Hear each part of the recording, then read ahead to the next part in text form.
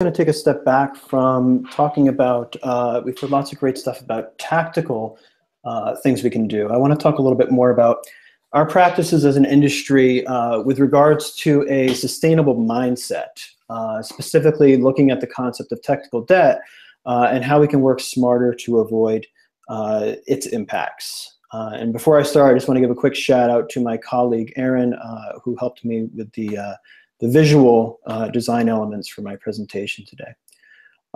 So when a programmer says technical debt, typically they're referring to things in their code base that have slipped in there that they never have the time or budget to go back and clean up, which is, if you've spent any time around programmers, a huge frustration. But for the purpose of this talk, just a few definitions to get started. I consider technical debt to be wasted performance, time, and money tomorrow as a result of decisions or choices made today. Another way of saying that is we're talking about decisions and choices made today that impact performance, maintainability, accessibility, or decisions and choices that we can make tomorrow. So debt as something we owe in the future, debt's contrary to any sustainable system. It's contrary to a sustainable economy. It's contrary to a sustainable household budget. It's contrary to sustainable use of resources. And if technical debt is a result of decisions and choices, what I want to talk about is the space in which those decisions and choices are made in our industry and how we work. Getting into that, we had a presidential election in November here in the States, which I'm sure everybody is aware of. I'm not going to talk about politics, policies, or personalities, but there was something that was talked about after the election that I found interesting and I found relevant to our industry, which is that there aren't a lot of rules around how a president or a member of Congress must conduct themselves or behave or fill their role. There's what's referred to as norms and self-restraint. And similarly, our industry, the work we do, we don't have a lot of rules and regulations in UX design and building websites. But we have developed some of these norms. So for example, your workplace might tout an appreciation for work-life balance and say that your time off is your time alone. But particularly here in the States, we don't really enforce that. We don't shut down email servers after hours like they do in some companies or other countries. We don't block accounts if you're on vacation. We don't have penalties if you email your colleagues when they're on vacation. Work-life balance is a norm. It's not a regulation or strict policy. And that norm breaks down once one person sends an email saying, this totally isn't urgent, but just in case you're checking email when you're out for the day. That's an example of self-restraint breaking down. So other examples, unless you're in a context where your work is required to be Section 508 compliant, accessibility is a norm. It's just good practice. The same goes for performance in the websites that we're talking about today.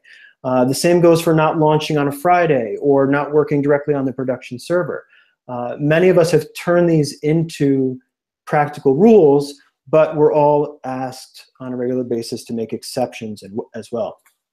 So I don't bring up norms and self-restraint because I think we're all lazy or that technical debt is just a lack of self-restraint on our part. I think that for those of us here who are enlightened about such things as accessibility and performance and sustainability, we perceive these to be norms.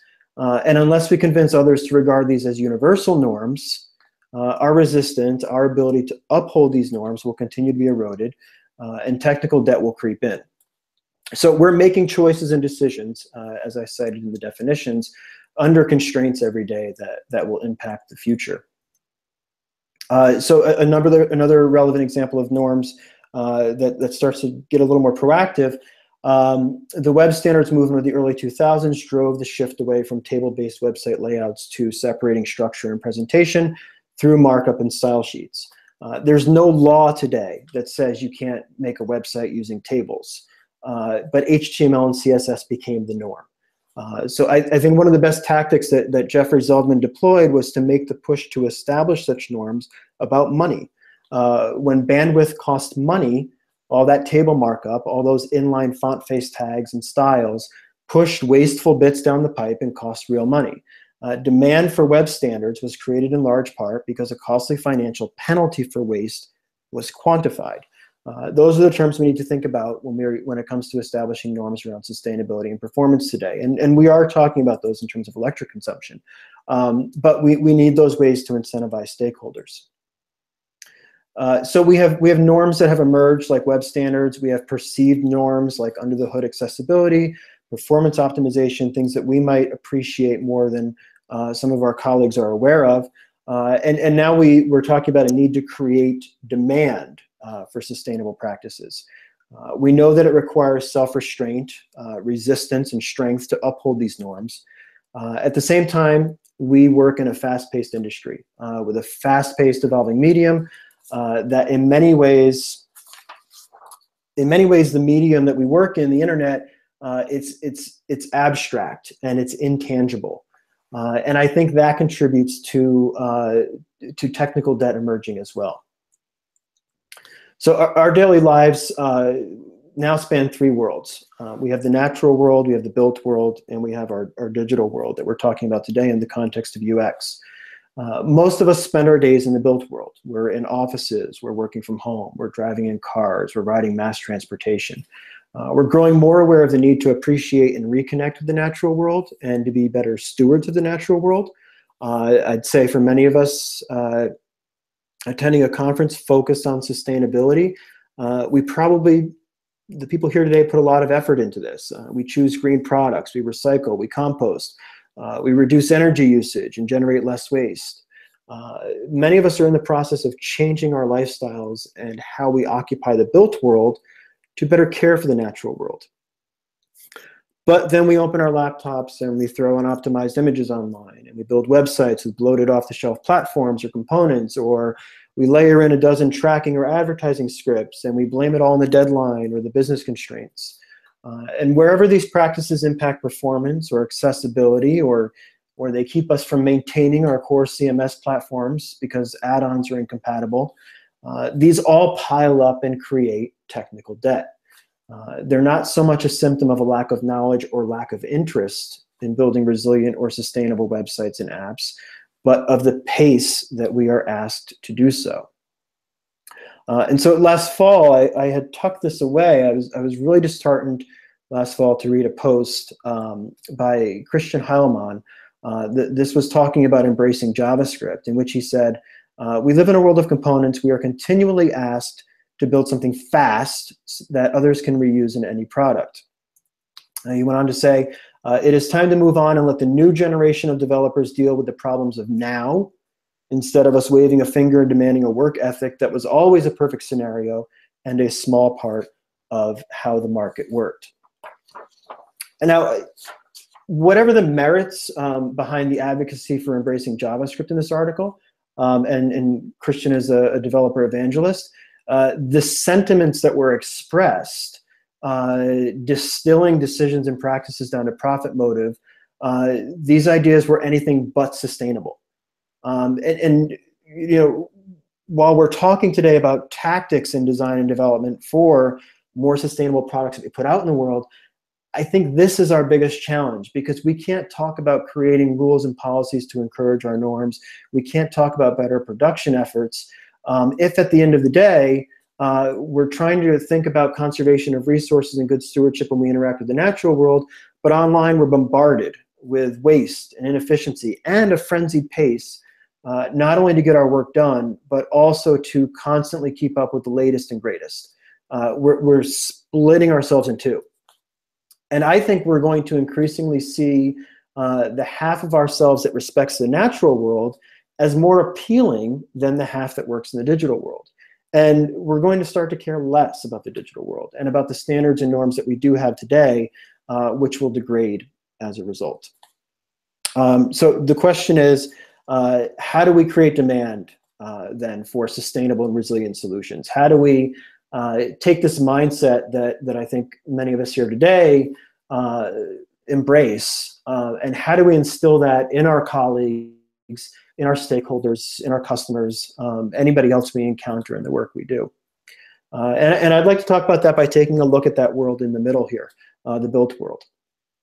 the world that is man-made, like our digital world, but much more tangible than our abstract online digital world. And it's the tangibility of the built world that I think helps in some ways to keep it in check. So think about it. If you were building a house and the architect decided halfway through the build to scrap a huge portion of the layout, not only would you end up with wasted time, but you'd have this big tangible heaping pile of physical waste that costs as much as the labor involved. If you don't build to optimize standard dimensions of lumber when you build a house, you end up with a lot of scrap pieces that aren't good for much more than firewood, but that you did pay for. In our abstract digital work, the costs of a lack of planning and sustainability to the drivers of our projects are less tangible and costly. But for us here today, they're immense. They're long days, late nights, their frustration, their burnout, their mental health costs, which again, lower our resistance, our strength to uphold our norms, and that's where technical debt starts to creep in. But I do think the built world gives us hope, because in the built world we have today a combination of top-down solutions, rules, laws, policies, incentives for building sustainably and efficiently, as well as bottom-up demand from consumers, from homeowners, from people that in our digital world we'd call users, for more efficient, durable structures. So this picture and the second picture following, these are pictures of something called Noble Home. Noble Home is a home building kit designed and produced by my friend Noah Grunberg. In creating Noble Home, Noah really aspired to design a home that was not only efficient and sustainable using passive energy, things like solar heating, but also a home that can be built by a homeowner that demonstrates integrity and is true to the materials it's created from. All things that are great standards in the built world. Because Noble Home is prefabricated in Noah's shop, there's little waste. Waste would affect his bottom line, but also the kit that's shipped to the homeowner contains just the necessary parts to assemble the house, so there's no waste for the homeowner either. So Noah's customers are looking for an efficient, performant, affordable, sustainable home. There's organic demand there that's now emerged through education, through growing interest in sustainability. That demand is helping transition relationships between the built and natural world through solutions like Noble Home. And so we have that bottom-up demand from consumers and homeowners for high-performance homes, and then we couple that with top-down demand through our states and municipal building codes. And we have standards when it comes to home construction. We have things like Passive House. And I think we should be looking as an industry at how we can create similar demand, similar incentives, and similar programs in our industry to encourage sustainability. So I asked Noah what some of the standards look like that he encounters with Noble Home that are applied to the built world, and he gave me a list that I'm going to run through quickly, but I think these translate into real concepts that can be embraced and encouraged and incentivized, which is important. So Noah said, the International Energy Conservation Code mandates energy conservation and efficiency standards for both commercial and residential new construction and major renovations. It's revised to be more aggressive every 3 years, and states can choose to adopt whichever revision works for them. We have HERS ratings, House Energy Rating Systems, developed by ResNet, which is an independent nonprofit. So this is not a governmental body creating rules. This is an independent nonprofit in the industry. HERS is becoming the national standard for housing energy efficiency and testing. The scale starts at 0, which is a net zero home, and goes up to 100, which is a standard new home. The higher the rating, the less efficient. Developed in Europe, we have the Passive House standard. That's been gaining popularity in the US among the most serious conservation-minded architects, builders, and homeowners. Professionals are trained in the details required to create homes that require little to no energy input to heat or cool the interior. These can cost 10 to 50% more than traditional construction. Most states have adopted the International Energy Conservation Code. Massachusetts has a stretch code, which is more stringent than the IECC, and individual towns within Massachusetts can vote to adopt this. About half the towns in Massachusetts have done so to date. For the stretch code, a preliminary HERS rating based on construction drawings is required to obtain a building permit. A final rating must be verified at the end of the project and must meet the target rating, which is currently HERS 70. In 2017, this will be increased to HERS 55. HERS ratings are verified by trained professionals who inspect construction and perform a blower door test to determine air tightness. So, think about having folks in our industry who can conduct audits and tests and have a standard by which they can certify a website. Connecticut residential new construction, they offer rebates up to $4,500 for high performance construction verified with HERS ratings. Massachusetts has Mass Save, which also offers $4,500 rebates for HERS ratings. So there we have financial incentives, motivations for stakeholders to embrace high performance sustainable solutions. And NOAA noted that increases in these mandates do tend to reduce the amount of new housing that is created due to increased costs, which can be 5 to 20% more than typical construction. However, in the more liberal states, they are welcomed in order to reduce total carbon footprints in the state. So I interpret that as they slow things down a bit. When we're talking about the space in which we do our work and it being fast-paced, these programs help slow down the decision-making process and how quickly things are built and churned out into the world. But again, I'm not advocating for necessarily strict regulation in how we design and build websites and apps, but for the idea that it would be great to have some of these standards spelled out for our industry, recognized, utilized as guidelines for design and development, and going back to Zeldman's approach in the web standards movement, incentivizing stakeholders to embrace these standards. So I think it's worth asking, where can these standards help mitigate costly technical debt?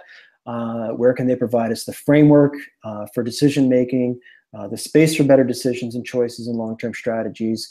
Where can we work better at defining guidelines for accessible, performant, and maintainable websites? And so I come at this talk having spent a lot of my personal time, my non-work time, reading about home building, reading about sustainability, reading about climate change, and not just what's being done in the built world, but also reconnecting more with the natural world. And the great thing is there is a lot happening there that's moving in a positive direction.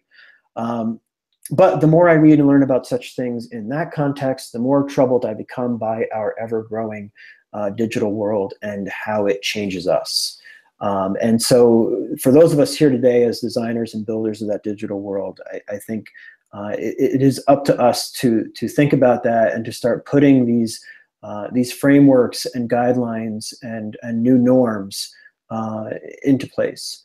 And so wrapping up, I have two quotes here from a book called Design Like You Give a Damn, which is sort of a catalog of projects and solutions for residential structures for people in need and following disasters and things like that.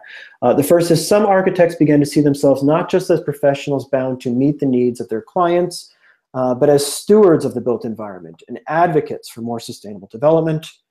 The professional challenge, whether one is an architect in the rural American South or elsewhere in the world, is how to avoid being so stunned by the power of modern technology and economic affluence that one does not lose sight of the fact that people and place matter.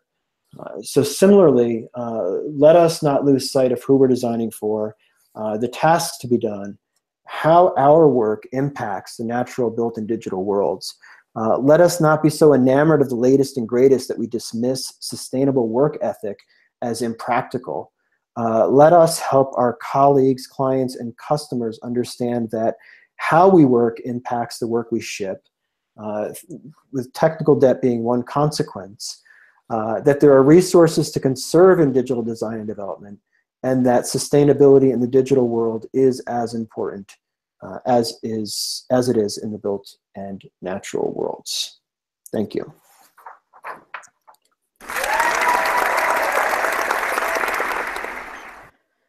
Thank you so much, Mark, for that talk. And again, I want to encourage anybody who's listening live, if you're not in Slack, take the conversation to Slack. I think there's a lot of wonderful stuff to think about and continue talking about.